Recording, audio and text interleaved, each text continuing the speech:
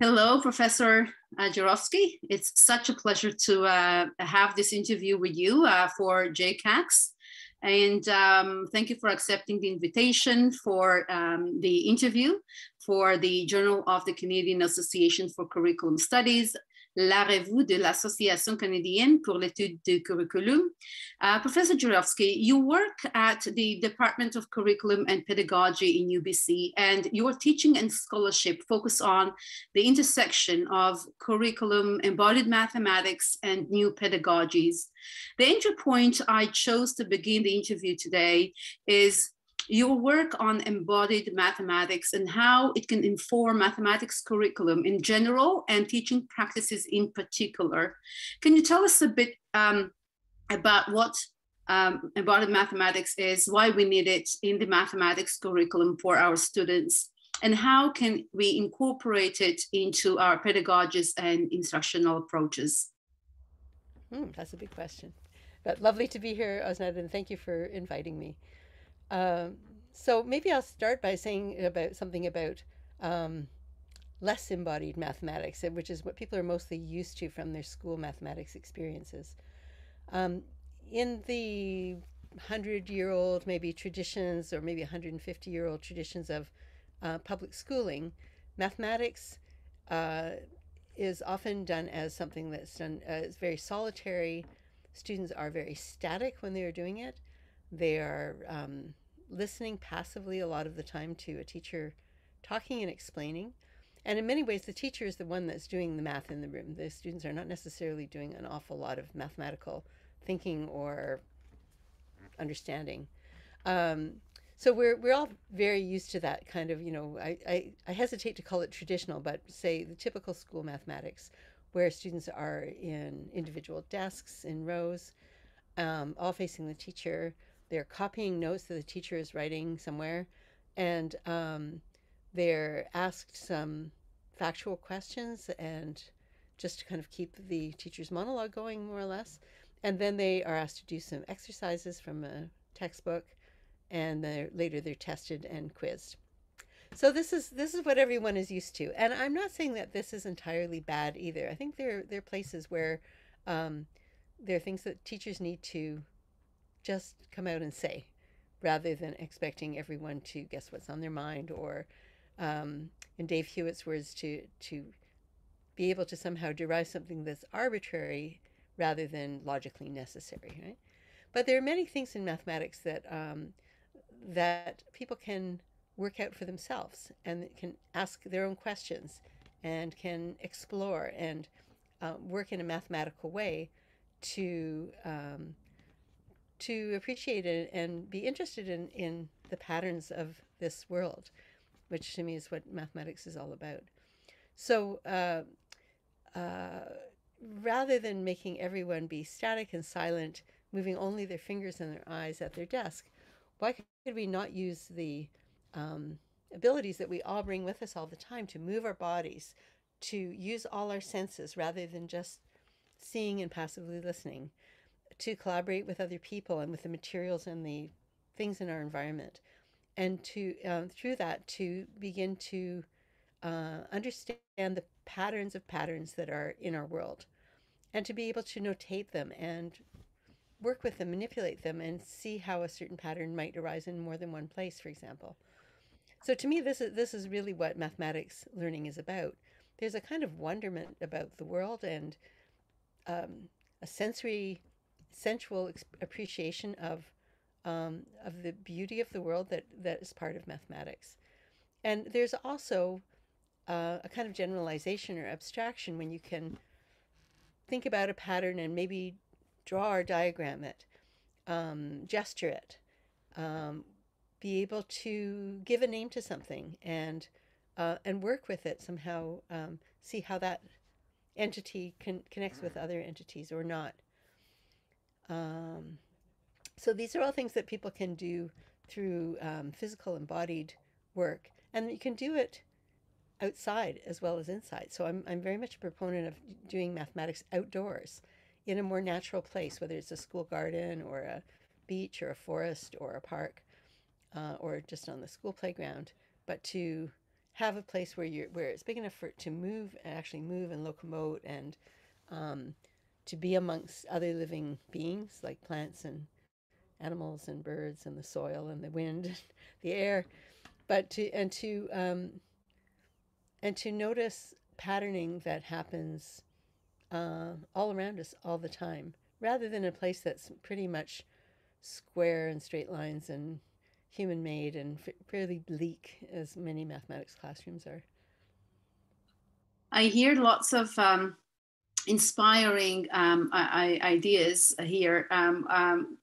The definition of mathematics first. I mean, there is lots of discourse about what is mathematics and what do we really mean when we want our students or children to do mathematics. And so this, when you framed it as working on the patterns or finding or identifying or making sense of the pattern of patterns, I think that's a beautiful way of getting away from this operational paradigm that is more the focus of in math in school curriculum, where students, again, we don't like the word traditionally, but this is how math is perceived by, let's say, parents. And we're not talking about teachers here, right? I mean, teachers are receiving the new pedagogies, depending on the learning theories they work within. So they at least have the background knowledge of or the pedagogical knowledge that is expected to make the shift, the necessary shift. But let's talk about parents. I think parents, many parents still don't, many parents require this new understanding of what mathematics is.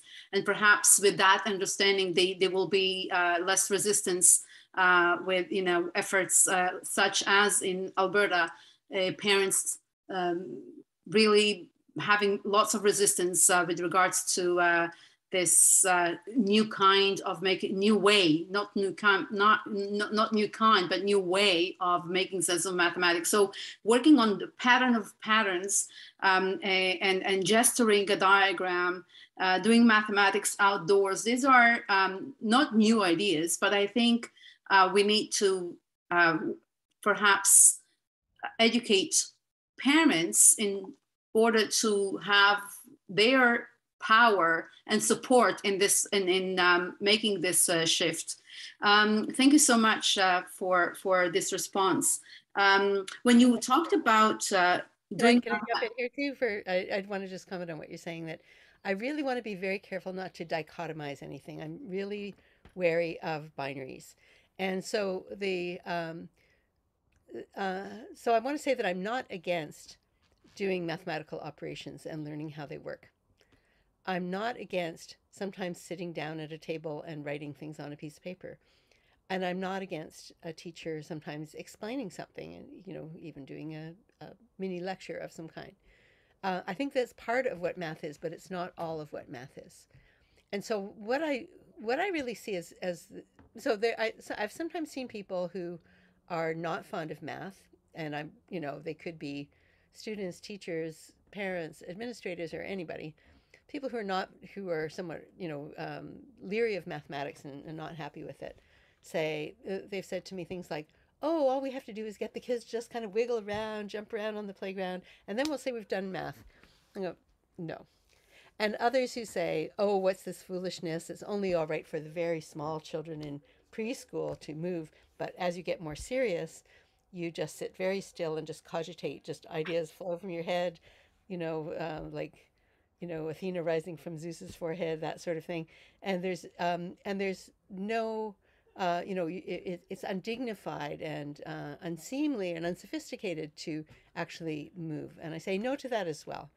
yeah. What I can see as valuable is a kind of oscillation between some kind of work that is exploring a pattern with our bodies, with our hearing, with our touch and sense of smell, maybe at a very large scale even, so that we're completely involved in it.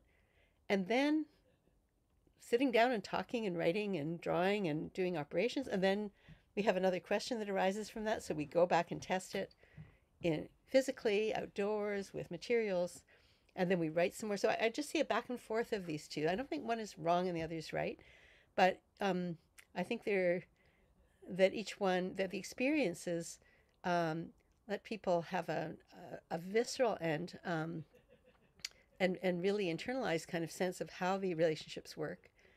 And the writing and operations help people then kind of hold it in their hand and be able to manipulate it and feel they have some mastery over it. And then new questions will arise. So that's what I really see. And and in my experience, parents are very convinced when their kids can explain to them something really interesting. Um, and I've had this happen many times when I was a high school teacher, back some years ago, and I would give kids math projects in the math class, and they would take home these explorations where there was no right answer. I didn't have an answer, but they had to figure out. For example, we did a project, pretty typical topic about Islamic tilings from the Alhambra and tessellations of the plane, but there was a lot that kids derived for themselves and that I had never seen before sometimes. Like, for example, folding and cutting a tiling pattern like a paper snowflake that we make in school all the time. And there would be wonderful surprises for me as well as for the kids. And parents would come into parent night and they'd say, I've never seen my son or daughter so interested and just working on this night after night. And then they show me and explain what they were doing with the compass and straight edge, and I was really impressed by what they were doing and their reasoning about it. And say, yes, that's what it is. That's what it is to do something that you care about and that you where you were actually trying to figure something out and you stick to it because you're interested. Absolutely. I hear with what you're saying, reference to perseverance, engagement, and these are two of quite a few qualifiers that we many times don't find in math classrooms. So I wonder how we can push this work in terms of surfacing the mathematical concepts that students do use when they cut and fold and create snowflakes. I've read recently about the mathematics that is involved with 3-year-olds, where when they try to get hold of an object which is, let's say, on the shelf, and so the researcher there describes how the child's decision to the plan of the trajectory, or going straight, getting over, going over, stepping over an object that is in the middle of the way, moving objects. This is also mathematics, but we have the line, the conception of a line here. We have the conception of measurement, estimating measurement, the distance, how many steps you'll have to take to get to this object. This is also mathematics, and I agree with you. We do need to allow students to engage with some level of automatization of operations, right? I mean, we do need to know a few, lots of facts in mathematics, but what I meant to say is that when the operations take 99.9% of school curriculum, that's where the problem begins. And just fascinating understanding that embodied mathematics, where we move around outside and make sense of the patterns of patterns, as you say it, is absolutely amazing, an amazing opportunity for students to engage with different sort of mathematics. Let me. I'm going to jump in again. Sorry to keep interrupting, but there's another sense about persistence and being able to stay with something, and that's the sense of pleasure and enjoyment, and aesthetic appreciation of what you're doing. So if you're doing something that's grim and that you feel kind of disgusted by, or you don't enjoy, and it just seems like punishment, of course you don't want to persist with it. There's nothing there for you except maybe someone else patting you on the head afterwards and saying you did a good job. But if there's something intrinsically beautiful about what you're what you're experiencing and working with, it's a completely different story. So, and beauty can be anything from, I mean, like looking at a beautiful branch of a tree or a flower or plant, but it could also be working with a really beautiful human made object. Like we were doing something with using a tug of war, a slow motion tug of war to represent absolute value, moving from in either direction from a central point. Wow. And I was working with Dr. Catherine Ricketts, who's now at the University of Regina, and she has a real, she's a dancer as well. She has a sense of the aesthetic in a lovely way. So she said, get one of those really beautiful plumb bobs. It's like a piece of brass that's meant to hang from a surveyor's instrument, very old fashioned, and it will hang straight down. She said, let's get one of those really beautiful, pleasing things. And so doing this tug of war with this beautiful object kind of hanging on the string was very nice, you know? And I think, you know, we want to find, like, if we can, and similarly, if we're using sound to represent mathematics, let's make it a really beautiful sound, a musical sound, a beautiful vocal sound. Let's work with the poetry, like actually structuring poetry mathematically, and find words that mean something to us.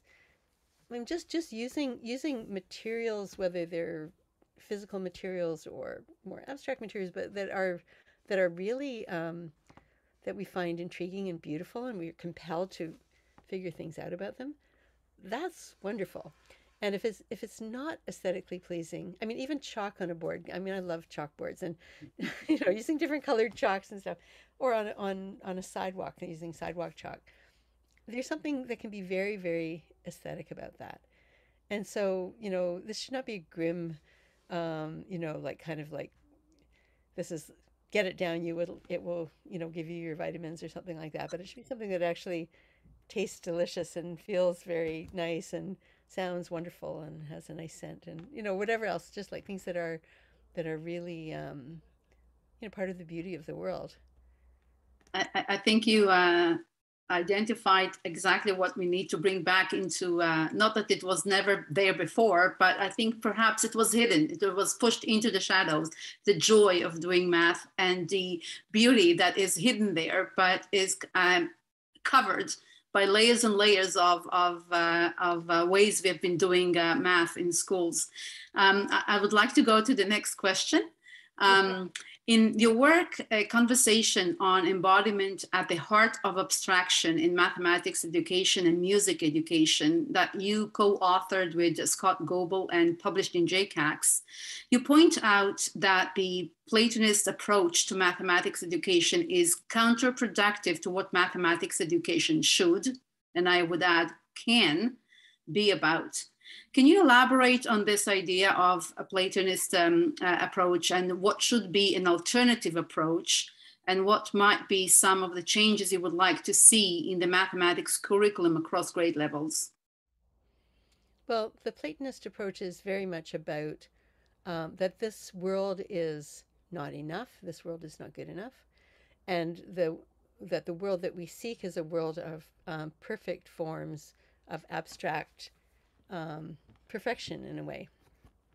And I think it seems to me that this way of thinking arises from fear of mortality, fear of death, fear of dirt and decay, and all the things that are not crystalline and sort of perfect, so-called perfect in this life, and looking for things that will, like, for some kind of realm where there'll be eternal truths and eternal objects that will not degrade or decay in any way. So I do understand that wish, but I don't hold with that as a way of life, because it's always everything is deferred to some kind of heaven that is supposed to exist in the afterlife or in parallel to the world that we know. But I think there's infinity and an eternity of a sort that we can experience in this life, even though we are mortal, and that we and so the Platonic world is talking about sort of a little bit like in Euclidean geometry, where we talk about straight lines that have no width and that go on infinitely long in both directions, or circles that are perfect circles, not like the one you would draw with sidewalk chalk on the pavement, or even like when you could draw on a computer. No matter how magnified you could make it, it's still slightly pixelated, you know. But just sort of saying this idea of the circle. So, I mean, my way of thinking about this is that the idea of a circle came from people's experiences of the world. So it might come from like rotating your wrist around, or it might come from noticing the shape of your eyeball or your mouth when you go ooh, or holding hands with a bunch of people and pulling back as far as you can and you create a circle, or spinning. So there's all these different ways of circling, of circle being an action or something that you experience very intimately in yourself. And from that, we could say, well, if we took sort of the most salient features of this circle, it might be like points that are all equidistant from a center, like when we all hold hands and pull back from a center point. Or it could be what happens when you spin something, like when we, as little kids, we spin around and fall to the ground and the world seems to be circling around us. And so we're sort of taking a generalization or an abstraction from something that we actually experience over and over again in our lives. And that to me is where these mathematical ideas come from. They come from our experiences and observations of life. They don't originate in some, you know, ethereal plane like the Platonic world and sort of exist in isolation from us. But they're coming from our many experiences of our life within our bodies and in our places. Yeah. So would you say that John Dewey's idea of experiences, learning through experience, would be relevant here, because he essentially says, back in the 1960s, he said we need to have students experiencing the learning process rather than being told what to know, to experience, and through experience the knowledge of concepts, and the relationship between concepts will I shouldn't say emerge, but developed. So would you think that John Dewey's experiences paradigm be a good alternative here? Well, yeah, I think the Deweyan idea, and even you could go back to Jean-Jacques Rousseau and others who have campaigned for experiential learning. But I don't think, but I think that, you know, as teachers or educators, we're also involved in initiating new generations into a culture, or maybe many cultures. And so there's some, I wouldn't assume that just get people to do a certain experience and everything will just emerge without any talk or any guidance of any kind. I think that something will emerge, but it may not be what you're thinking of. And I think that there's some level of sharing the things that we love and sharing the things that are part of our culture that we think are treasures of our cultures and that are valuable for new generations to know, that shouldn't be forgotten. And some of that is done through talk and through reading and through discussion. And then there are also experiences, like without again, I don't want to make a binary that it must all be experience or it must all be talk, but that there's a sort of sweet spot where some combination of experience and talk, and the teachers being learners as well, so that there'll be things that the students discover or happen across or think about that maybe we as teachers haven't thought about yet.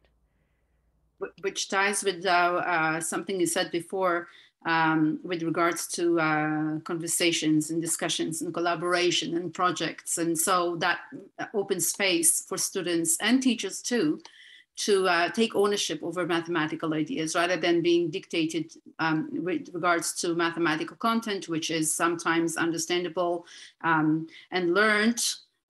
We can have a whole discussion about what learning is and how it looks like. But what I mean to say is through collaboration, students have an opportunity to take ownership over mathematical ideas. But again, collaboration in itself has a whole, a understanding of what it means and how it looks like, right? Because when we organize students into groups, it doesn't necessarily mean that each and every student does go through a meaningful learning through reasoning and learning and sense making, right? So lots to talk about that as well. I would like to go to the next question. Your personal experience. I always wonder about the personal experiences of scholars. What brought them to this space of making sense of in our context, mathematical ideas and curriculum through, in new ways. So what would be, can you tell us about your personal experience and how it shaped your understanding of curriculum and math education? Well, I have to start with a wonderful teacher that I had in high school. His name was Bob McVean, and he was the department head at my school in Hamilton, Ontario, at that time.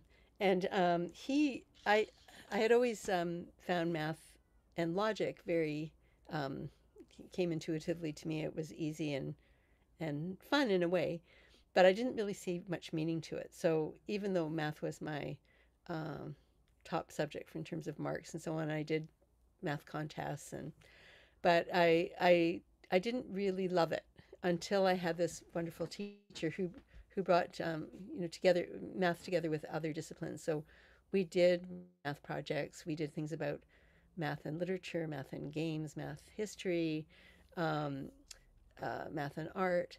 And through that, I began to really love mathematics.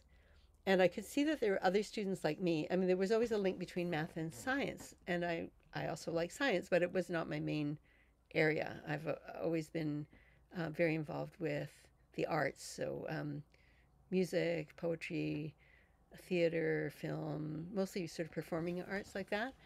And so to be able to connect the patterns of mathematics with those kinds of things was super exciting for me. And with philosophy, even sort of, as a teenager, everyone is thinking about, what is life all about? And as they begin to kind of take first steps to being independent adults. Um, and so I guess part of my experience is that I find it very hard just to sit still and be completely blank faced. And I'm not that kind of person who can do that for very long. Um, in my doctoral program, one of my colleagues, Celeste Snober, and I were both kind of wiggly doctoral students who needed to move. And Celeste's background is as a dancer and poet. And she challenged me. We were doing a directed studies course together that ended up being about embodiment from a lot of different points of view. And she had like really no particular interest in math or special background in math. So I would come at things from a mathematical education point of view, and she would come at it through spirituality and dance and her areas of work.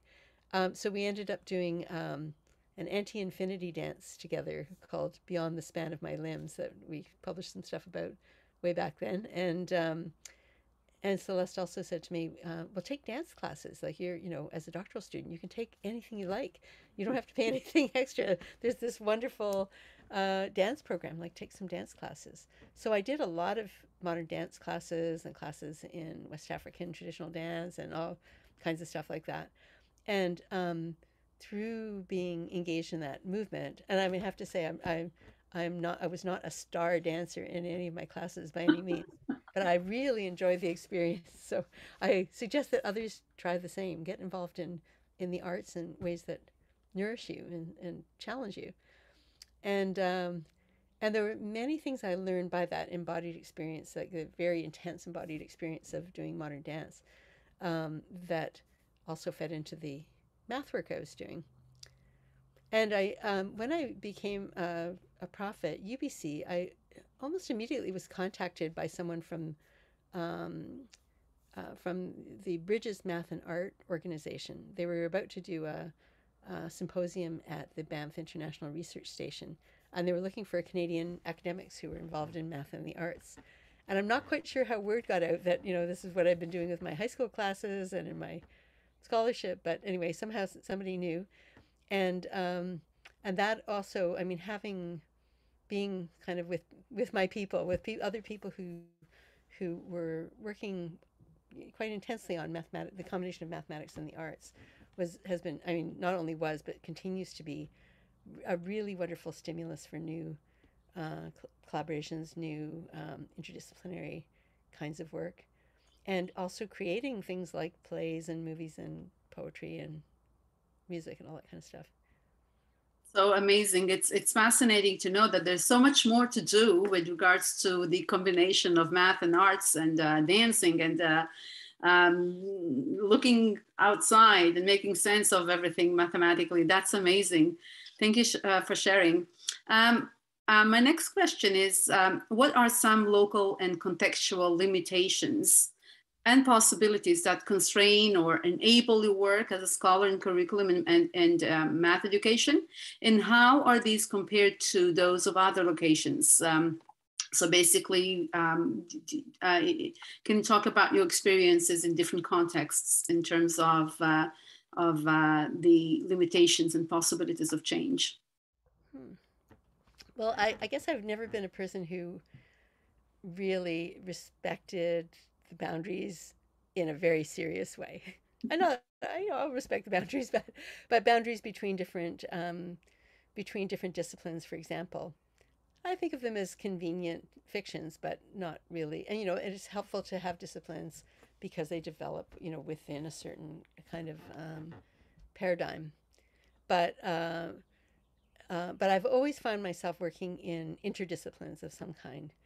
So my background, before I started doing math education, was in languages and linguistics, and so at first I started out working in like the language of math education, which led me to an interdiscipline called genre theory. So genre is somehow, it's not a discipline in itself, but there are people who come from linguistics, from literature studies, from film, from music, from education, and many other areas this concept of a genre and the development of the idea of genre is really important.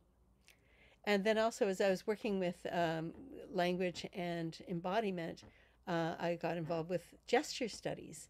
And I was amazed to find that there's an international society for gesture studies that has a conference every couple of years.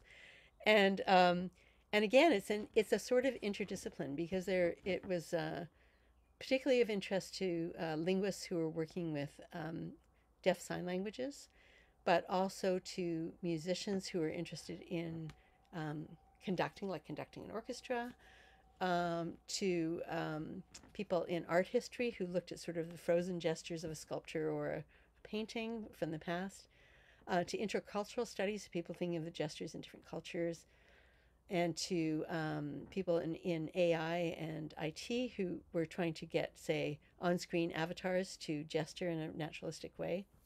And then math educators. There's a whole bunch of us who work in this area of gesture. So I've often found myself in these in-between places. And right now it's lots and lots of stuff about math and art. There's a whole international group of us that meet every month now on Zoom.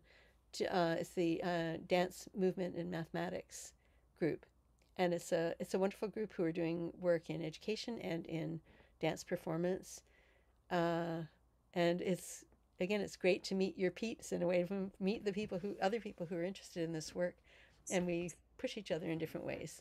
For sure. Is it open to graduate students or only established scholars? Graduate students as well. So if anyone is interested in joining up, get in touch with me. There's probably about 24 people now who are involved, but not everyone shows up every month. So worldwide. Worldwide. Yeah, really. Wow. From all over the place. So amazing. So and those who are interested in joining don't necessarily have to have mathematics backgrounds in mathematics. They can be anyone or specifically graduate students in math or math education. It's like it's not a huge group. It's a little discussion group. So you should have some interest at least in dance, movement, and mathematics and how they intersect. But if you do, get in touch and you can come join. Absolutely. So there you go. You have an open invitation here. Um, so if parents are watching us now, what would be some ideas for parents to support and surface the use of mathematics based on embodied mathematics? Well, I want to tell you about a project that I'm working on right now to answer this question in a bit of a roundabout way. So, one thing that really has struck me in recent years, and many other math education researchers as well, is that what happens in the school is only part of the culture around mathematics in a society. And I would venture to say that in Canada, and maybe even in the English speaking world, or maybe beyond the English speaking world, there are a lot of people who have had bad experiences with math and who then are afraid of math and are not reticent to say so and to say that they hate math, they can't do math. And I was thinking about, what if there's a kid who has a really good experience in their school math class and they come home and they say they are enthusiastic about it with their family. And then their uncle says, "Oh, but I was never good at math." Oh, no. And their next door neighbor goes, "No, nobody around here is good at math." And No. their dad says, "You'll never be good at math." And, the cousin says, "No, I discourage you from math." So then it puts a damper on the whole idea. And there's a lot of that kind of talk that goes around. So I thought, I wonder how we can interrupt that cycle of these negative experiences leading to more negative experiences. And I thought about working with a whole community. And when I say community, I don't mean like the sort of the classroom community is how people frame it often, which just means the kids and the teacher in the classroom. Mhm. I'm talking about an actual community, intergenerational, people of all ages. And and to there's a saying, it's never too late to have a happy childhood. And I sort of want to be able to offer some experiences and some over several years with a whole community where people can have a happy childhood in terms of their engagement with mathematics in embodied, artistic, aesthetically pleasing, intriguing, and fascinating ways. And then to sort of see how their stories of math may get changed. It's about restorying math. Seeing if we can come have new stories about math that are different from those classroom ones about not being able to remember your times table or not remembering how to add fractions or something like that. Right? So we're in year one of a 5-year project right now. My colleague Cynthia Nicol at UBC is involved as well, and we're working with a community that I'm peripherally part of. It's one of the Gulf Islands in BC, Hornby Island, and we've been part-time residents there for quite a long time, for decades already, and I know lots of people on the island. And I know that it's an island of artists. Practically everybody is doing art of some kind. And it's also a place where there are both mathematical artists and like Sarah Chase, for example, the modern dancer who does number theory dances, and Tom Knott, who's a physicist who makes topological metal sculptures. But there's also a lot of this kind of what you see everywhere is this kind of negative formulation about math.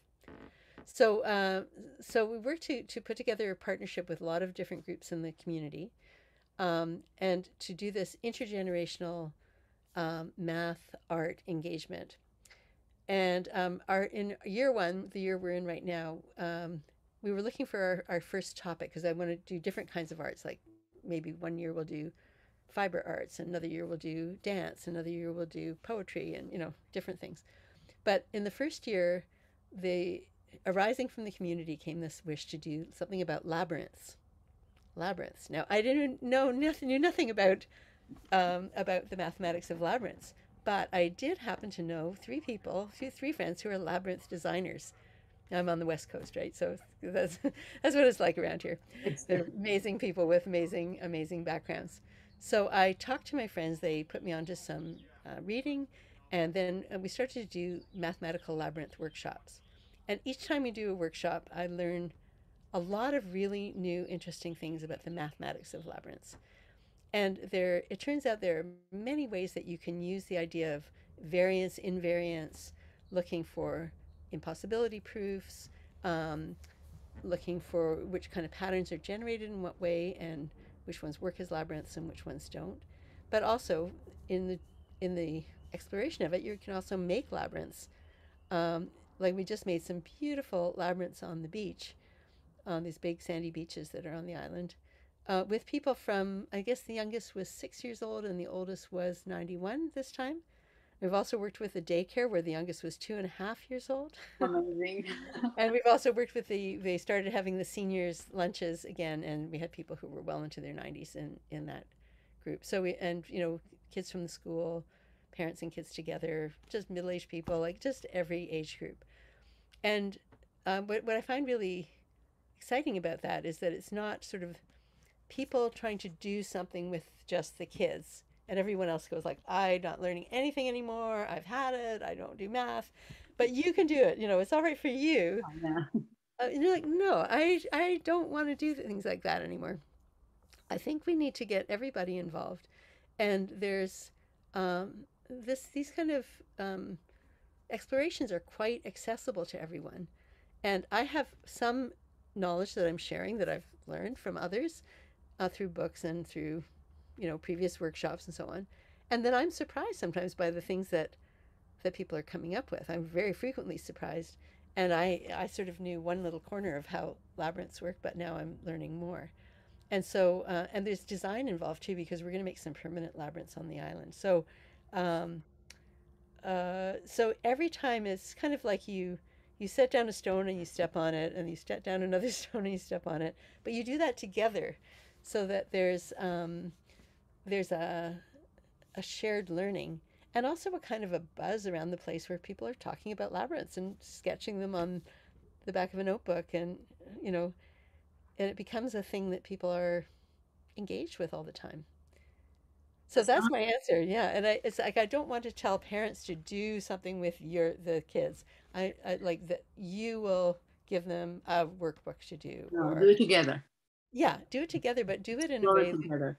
yeah, like that you need to be intrigued by it too, and be aware that your 6 year old might actually come across something that you didn't understand before, and they might explain it to you, and vice versa. Exactly. Let kids ask the questions, and don't. I mean, this is my motto. Don't pretend to know the answers, but collaboratively work on exploring and finding, a solution, not the answer. One of many possible solutions. That's the beauty of the process. This is so fascinating. I'm curious. So, how would you scale up this kind of a project? I mean, it sounds like a fascinating way to tie between math and disciplines that where math was hidden, right? I mean, in music and shapes, as you described. So, how can that kind of work be scaled up so that many more communities can be involved in mutual collaboration? Well, it seems to me that this could be done, and this is a community with around 1,200 people um, who are there year round. But it could be done with lots of other small communities, but also within an urban space. Like say if you're in a large city, but there's a neighborhood that's centered around a school, neighborhood house, community center or art center. It could be happening in that community. And it doesn't have to be the same thing. For example, this idea of labyrinths was very meaningful to this particular community, but some other place it might be something else. And it might be more arts based or more engineering based or language based. I mean, there are all kinds of different sorts of preoccupations that different communities have. But I think it has to be something you're preoccupied with, that you really care about as a group, that is meaningful to the group. Um, And yeah, and I'm then it helps to have animators, like to have people who will in French we talk about animateur, like somebody who's a kind of catalyst or takes a guiding role, but doesn't necessarily um, leads. they lead, but they don't necessarily do everything. Yeah. They get people energized in some way. Yeah, that's beautiful. With COVID 19, where everything was shut down, how did you work on this community based exploration? Well, there was some time where I couldn't even go to the island, even though we have a house there, because we were restricted in even provincial travel, out of our health authority zone. So during that time, I did workshops here in Vancouver with teachers and with my students and so on. So we still pushed the idea forward, took little films and photographs and documented what we were doing, and then communicated with people on the island through Zoom, through our partner organizations on the island. But as soon as we were able to actually be there, we could start doing things outdoors. So, for example, on the beach, not a problem because it's windy and people are, a bit spaced apart from each other, and it's not an issue. We did do some workshops in November indoors, but everyone had to have their vaccination passport and be masked at that time. Um, they during COVID they built a kind of a cylindrical tent sort of structure over part of the school playground that gave us sort of an indoor outdoor kind of space. Again, it was windy, but you were protected from the rain, and so we could work in spaces like that, or a big picnic shelter by the beach. So just like the bands and the dance group I'm in right now, we've been meeting outdoors all through the winter, and we found we were much more hardy than we realized, and we could play instruments even at like 1 degree Celsius, and our fingers wouldn't quite freeze. So, I'm really looking forward to reading more about this fascinating work. I'm personally very much interested in it because, as I said, I think there is lots of promise here in terms of including bringing this into the classrooms and perhaps contributing to supporting the curriculum that ministries of education are trying to promote. That leads me to the next question. In the face of the crisis of COVID-19, the pandemic, what do you think might be some new directions for research and practice in mathematics curriculum and education in contexts like these ones, where schools are shut down and everything needs to be done remotely?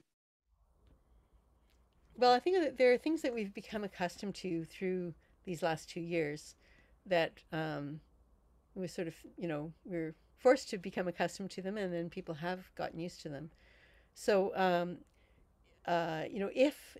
if remote communities have reasonable internet access, which I think is a priority right now, you can have many more people participating in things remotely, through Zoom or other technologies of that sort. Um, so it's a way of where people are not so isolated if they're in a remote place.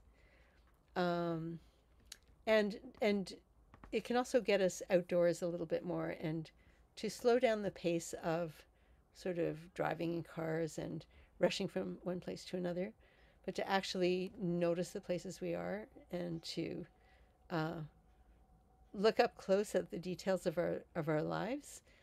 So at the very beginning of the pandemic, there was a group of us at UBC, grad students and faculty members, who we put together a little blog called Math Inside and Out, and it was meant to be a support for parents who had to have their kids suddenly at home, and knowing that for a lot of people, the first solution for sort of how to teach math to your child would be grab some worksheets, get some notebooks that are a bunch of worksheets stapled together, and just settle them down and tell them just be quiet and do more worksheets. And if you finish the five, do another five. Well, okay, yeah, I guess there's something to be said for practicing an algorithm. Okay, for a little while when you feel motivated to do that, but that it's not the very most exciting thing you could take on. So we started to put together, and I would say this is sort of it was kind of a work in progress that we're not really adding to right now. But there's a few things there um, about ways of um, working in your backyard or your balcony or in the park nearby, or go down to the river, or go to the, to the little lake, in the park, whatever's available to you, and start giving attention to living things and the patterns that you see there, and then start following up on them. And so, of course, fractals come into it, different kinds of sequences. Everybody thinks everything is Fibonacci sequence, and quite a few things are, but not everything. And also making things often of natural materials that you could forage or find outdoors, and as well as with typically like paper and pencils and so on. So we started to try to brainstorm, and then after about a month and a half here in BC, the schools were back in session and never went back out again. So we sort of felt that the very strong necessity of doing that here in British Columbia wasn't as intense anymore. Mm-hmm. But I think that those kinds of ideas, I mean, something as simple as cutting pieces of fruit in half, um, widthwise rather than lengthwise, and look at the pattern that's inside an apple or a banana or a zucchini or a gourd, and start to compare those patterns, try drawing those patterns.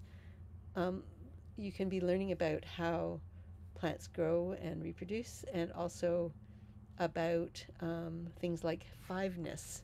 What makes something grow in a five, sort of like, I can't do it very easily here, but where you sort of make like a starfish with your body, or the Vitruvian man. And what is this about five? We have 5 fingers, our sort of 2 limbs, and our 2 arms, 2 legs, and head make a kind of a five. Oh, I didn't think about that. Yeah. And an apple, every apple has 5 little seed pods. Yeah. And it's in language too. I mean, I studied Mandarin, and the um, the Mandarin word for a delicious apple, like a red delicious apple, is, see if I pronounce this correctly, but something like a 5 a 5 bump apple. And if you look at the bottom of one of those apples, you'll see 5 very distinct bumps. And then look at an apple blossom. How many petals does it have? And why is that, right? So there's this thing about fiveness that comes up, and you can think about the number 5 in even the 5 on a dice, where there's 1 central dot and 4 around, is interesting. So you can start to play around with what 5 means and why things in the world grow in 5s as well. Yeah, would you see this connected to the concept of or the expectation to, or the skill of sabotizing, where we group quantities into formulations and expect students to, Davidov did a lot of work with that, where he noticed that kids would, they were asked to count items, right? Discrete items, and they would say 1, 2, 3, 4, 5, 6, 7, 8, 9, 10, without, and then he said he noticed that there would be some kids who would just count the groups of 5 as 1, 2, I have 5 5s here. So I wonder how this transition from exploration of the pattern of patterns, and the 5s is a beautiful example of that. The transition from noticing to using language. So I pull out my handy dodecahedron, which of course everybody must have one on their desk, right? Absolutely. So this is a figure. This was one that Plato actually took as a model of what the shape of the universe was, a dodecahedron. Mm-hmm. And there's a wonderful Canadian novel called The Dodecahedron. And can I remember the name of the author? No, but so dodecahedron, dodeca means 2 and 10, Yeah. 12, and the dodecahedron has 12 faces, and each one is in the shape of a pentagon, 5-sided figure. And how can I tell? How can I count it really fast? Well, since I have 5 fingers on each hand, I can put 5 fingers here and 5 fingers there, and I'm touching all but the 2 ends, right? There's one underneath there, and there's one underneath there that I'm not touching. So it's 5, 5, and 2. So it's 12 sides. And I had another object here. I don't know where it went. Let me sorry, I have to just check behind my computer. Oh, no, maybe it fell on the floor. I don't know where it went. Anyway, I had another object that's also a dodecahedron, but made of 12 little colored rubber balls that are stuck together. So there's an interesting way that you can, oh, here it is, I found it. So here's another, I don't know if this is a dog toy or what this thing is, but I'm always looking for interesting dodecahedron anything. So if you look at one face, you can see five, like five petals with one in the middle. And then if I put my 5 fingers on those, I can turn it the other way. And there's 5 petals with one in the middle. And I can start looking at the colors and say, okay, the yellows, there's 3 yellows by touching them. There's 3 greens. And there's 3 reds and 3 blues. So there's 4 colors, 3 of each one. And they're just balls stuck onto another slightly larger ball in the center. I mean, somebody made thousands of these and sold them in pet stores or toy stores or something, or dollar stores. But how fascinating this is, and how you can start to see the different planes that are defined by the 3 red balls or the 3 blue balls, and a lot of it has to do with fiveness. And then there are only 5 of these platonic solids, as they're called, possible. Mm-hmm. So that's interesting too. Why are there 5? Yeah. Anyway, there's all kinds of really interesting historical explorations you can do with this as well. Absolutely. In addition to planes, people can explore other mathematical concepts. As you were showing this, I was thinking about the coloring theorem, where no 2 colors, looking at that, the rule to follow is that no adjacent balls would be of the same color. So that's another mathematical question parents can ask their kids, or not ask really, but explore together, because I did not think about it before. I mean, this is the first time I'm seeing this object, but it made me wonder about the coloring. Mm-hmm. And the pattern of patterns. Yeah, exactly. So we've got 4 colors here and 3 balls of each color. Could we do 3 colors and 4 balls of each one? Would that work, or would we end up with contiguous balls being the same color?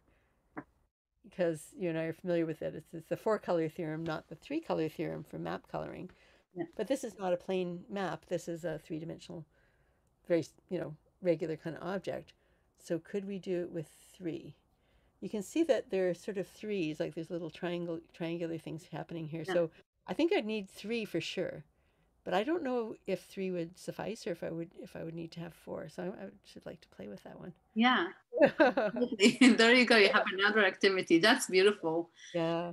But I think I'll show you one other really fun mathematical object here. And this is designed by a professor at Stanford, and I've just forgotten his name, but it's called a lollipopter, and you can buy it online. It's like a lollipop helicopter. So let me see if I can do this. Wow. So when you spin it, it comes out to look something like a pine cone. Yeah. And it's based on the golden ratio and Fibonacci sequence as applied to a circular geometry. So each of these is the way that plants grow as well, that the leaves grow so that they won't shade any leaf below them directly. Mm-hmm. And Vihart has some lovely videos about this under her 3 Fibonacci videos. But so, and then I can get them to line back up like a lollipop again. But this has been made it's got little stops for each of these so that when you spin it, they stop at the right spot. But it's a lovely model for the way leaves grow on a plant, and then again it's colored, so you can sort of see these kind of somewhat spiraling blue, green, purple, turquoise. That's a beautiful example of what you talked about, the interdisciplinary, or perhaps we should use transdisciplinary or cross-disciplinary understanding of mathematical ideas in different contexts.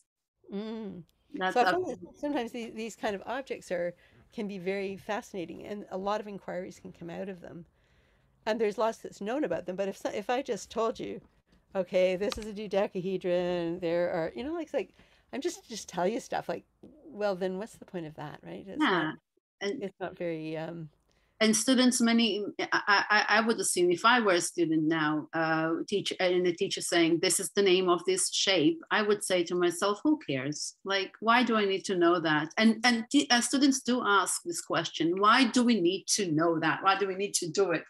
But I hope that with this conversation, we will allow different ways. I mean, it's not that it's not been allowed, but really surface this new ways of thinking about math and embodied mathematics with arts and movement and the use of the environment. I have another math story here for you. This was made by a friend who's a musician, fellow musician and traditional dancer, and it's a kind of process called wheat weaving. So it's done. It's part of a kind of agricultural practices in the Welsh borders area of England, and so at the end of the season, you have the best wheat, the best seeds that are usually in the center of the field, and you save them and you create something that's called a corn dolly or a wheat dolly. And this is part of and this is a tradition that's in many places that grow wheat, including places like Ukraine and Poland, and, lots of wheat growing areas. But this beautiful spiral is created just by bending and weaving these wheat stems. And it's really gorgeous. And you can see it's a kind of a descending spiral. And it'd be really interesting to think about what the ratios are between the different layers and how you actually make them by turning your hands. Uh, and then it has a traditional use that at the beginning of the new season, you take this really good grain, and this is what you start to plant. It's a kind of seed saving. You plant the fields with it, or you burn it and you save the seeds to fertilize the fields. So, so that in many, many traditional practices, in many objects that we find around, like in nature and human culture, there are these amazing patternings that can go very deep. And as a teacher or an educator, if you can find some of them, you don't have to find all of them, but you can get people started and have some sense of how this might connect with mathematical ways of thinking or mathematical knowledge that is in the curriculum. And then as new provocations come up, ask those questions and explore. And we can help guide people to do things like think about variance, invariance, or think about, like think about the four color theorem and say, how would that apply here? And just kind of bring the culture and lore of mathematics into the story and then see what we find. And you end up with people who are good mathematical thinkers because they've had lots of chance to try it out. Absolutely. Lots of mathematicians have been going through these very experiences when they grew mathematically. So lots of that there too. Professor Gerofsky, thank you very much for this very intriguing and insightful conversation. I learned a lot myself, and I hope that we will have more opportunities to collaborate in the future. Thank you so much. All right, you too, Osna. Thanks so much.